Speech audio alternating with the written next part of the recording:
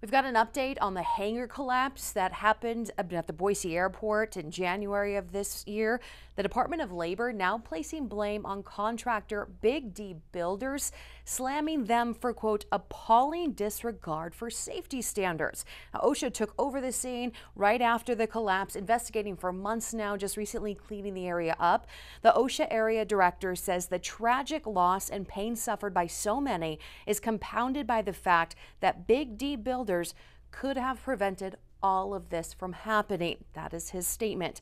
The findings looking at the report is that Big D Builders, they say, ignored numerous indications that the structure was unstable, including visible curved, bent and wavy structured I-beams, unbalanced columns, and several snapped wire rope cables.